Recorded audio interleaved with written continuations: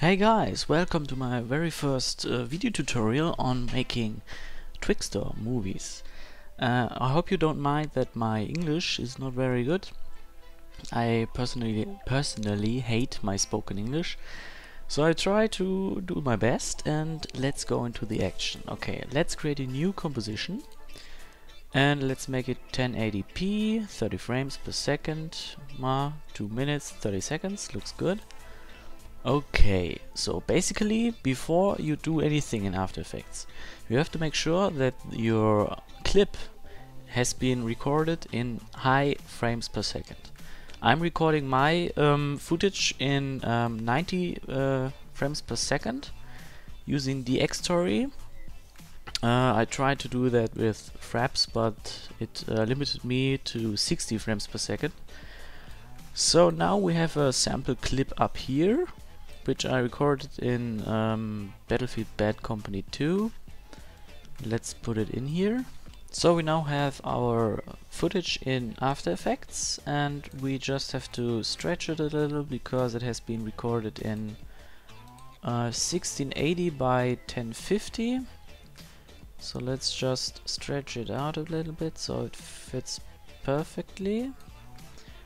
Okay, now we just go straight on and don't put any music or any effects into the video. We just want to make sure how to use Twixtor.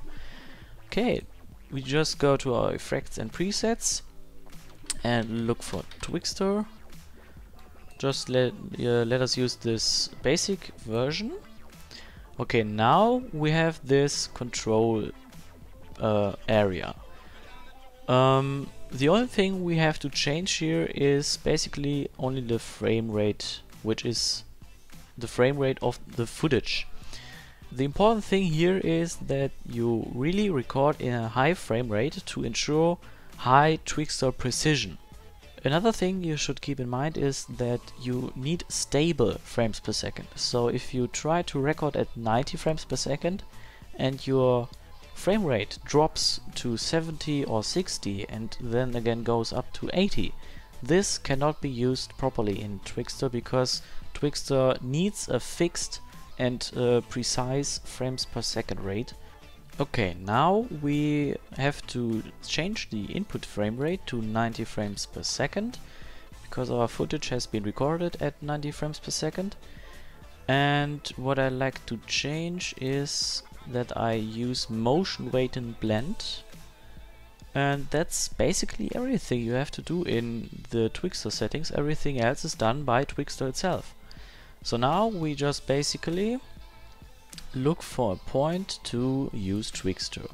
So now we see that I'm shooting as I usually do when starting with a certain weapon. Okay, now we have to look. Okay, I'm starting to reload here. So let's say, just going into the scene a little bit more, just to find a good spot. Okay, here I'm moving my hand in towards the magazine, but you see that the amount of frames or the movement itself is a little bit, I think Twixtor is not really good at this, but we could try. Just start from here. Let's set a keyframe at 100% speed and go a little bit further. Okay, here the movement is already done. So let's say at that point we want 5% of speed. Okay, now we have press U to see keyframed properties. So we now have this slow-mo movement when the hand actually starts going towards the magazine. So you now have to really make sure you eliminate those distraction. Look at that. The hand has now a middle finger and it has 2 and now it has 1. Okay, strange. So we have to keep on the movement a little bit longer. So we just give it a little bit, that was too much. This. You see? The distraction is nearly completely gone and we have awesome movement. There is the next one. So all in all, it's pretty complicated because you, well, I basically at the new ones, the new slow motion videos, I try to make the video, the movement itself in a rhythmical way, like the music in the background. So this movement should be done, because now you can see strange distraction, that you stop the movement right here, set another keyframe, well, this is the way I do, go just 1 or 2 frames later, set it to 100, and then go just not too far and set again to 5. So we now see that the actual normal speed movement is not long enough to make sure that the next Twixtor movement is a fluent movement. You see, there is nothing happening. Okay, so we now have to make this 100% keyframe a little bit faster. Let's say 200. And now this movement is too fast. So let's try again, 150. And now we see that, not really. 160. Perfect. Not really perfect. Okay. We move this 5% a little bit, not. Let's say 180. And now we have slightly a little bit distracted movement. But in this case you have to live with it. Just maybe try to make the actual movement a little bit later. This was too late. Let's move the 5% a little bit back. Too early. Now you see this movement is really annoying in this case. Okay, so we now basically have the slow motion itself and the rhythm point. Sorry that I'm trying to spell the word 2 times because I'm really not used to speak English. Normally I write English, don't speak it. Okay, now we have this done.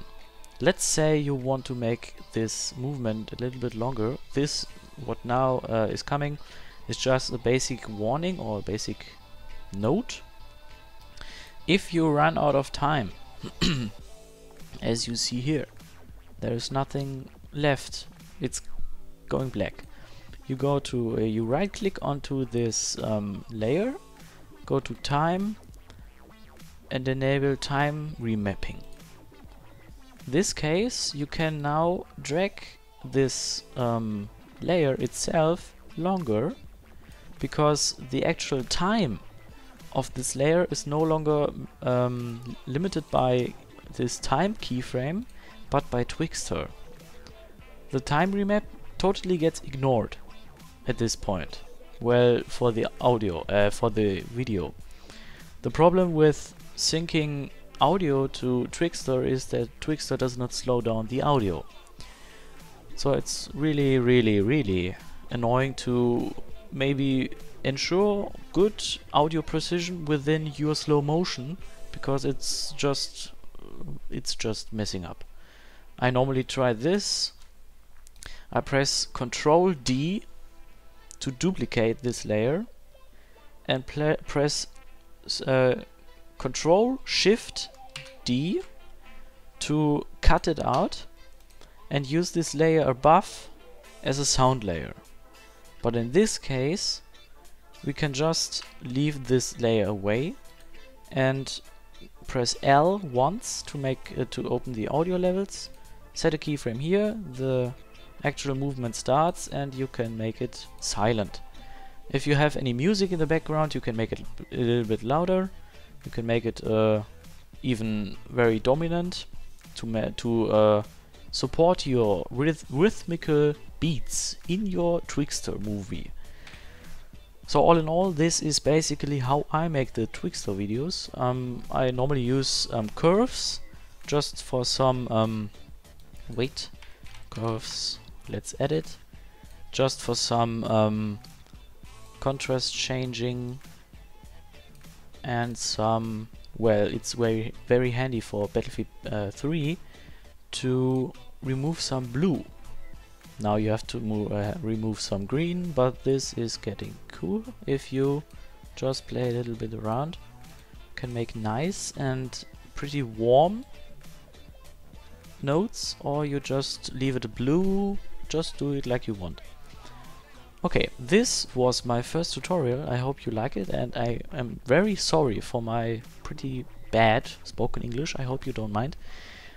Thanks for watching, and thanks for every single comment you put on my videos, because I never had the time to really thank you by audio. This is Burschnat. Thanks for watching. See ya soon.